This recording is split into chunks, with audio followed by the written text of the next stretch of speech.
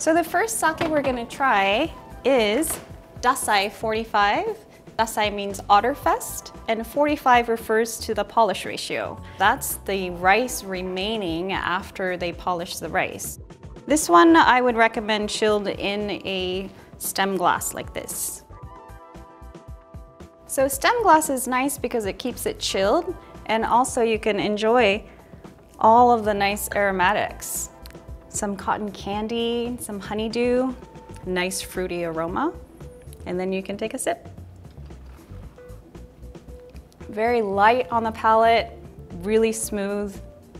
It's very delicate, so you don't want to warm this sake up. It goes really well with cold fare, apple, or even melon. Likes pairs with likes. Dassai 45 is definitely a crowd pleaser. I would enjoy it with appetizers, the beginning of the party, as a celebratory fare.